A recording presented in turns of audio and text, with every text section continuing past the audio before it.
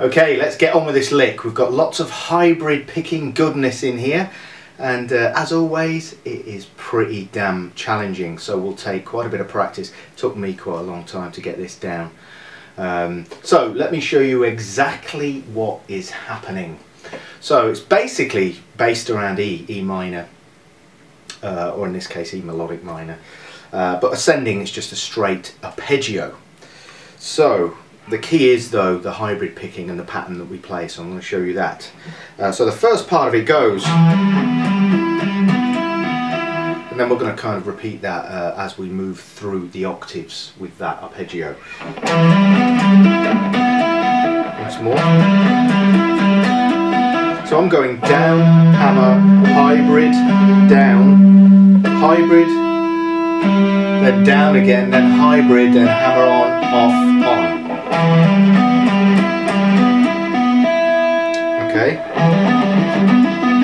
Then we're going to shift positions and play, so you can see the pattern, that part of the sequence continuing on.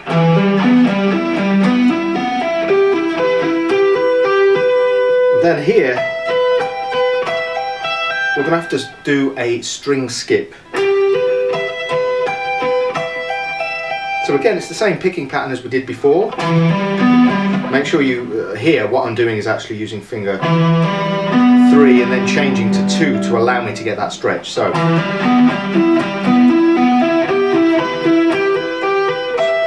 string skip.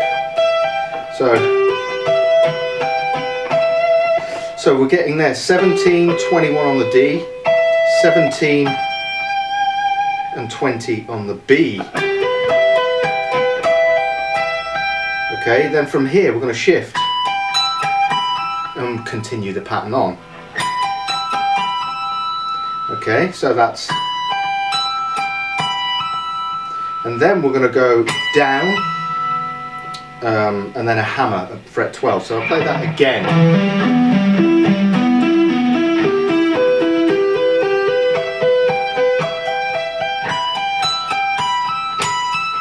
Okay, then we're going to descend through this,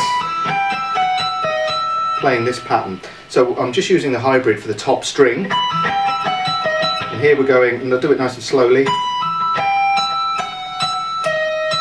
Okay, then shift down. Okay, so we've got the major 7th in there.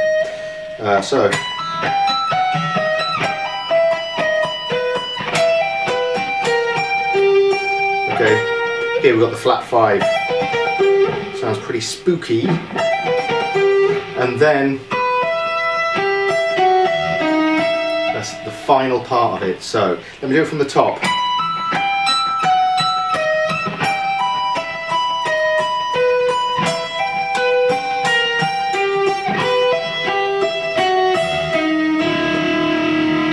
Love that interval.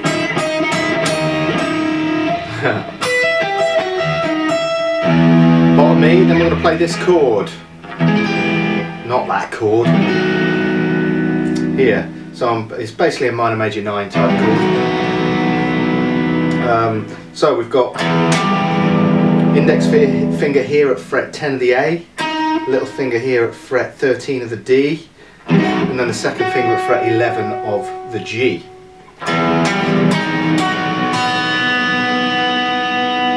Okay, so we've got root, third, minor 3rd, beg your pardon, major 7th, and then 9th, and then the 5th as the open B. Okay, that voicing's commonly used. And then finally we get this, one of my favourite arpeggios of all time. Have you noticed? I use it a lot.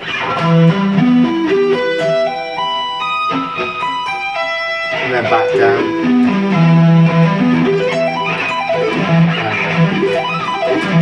So do it slow again.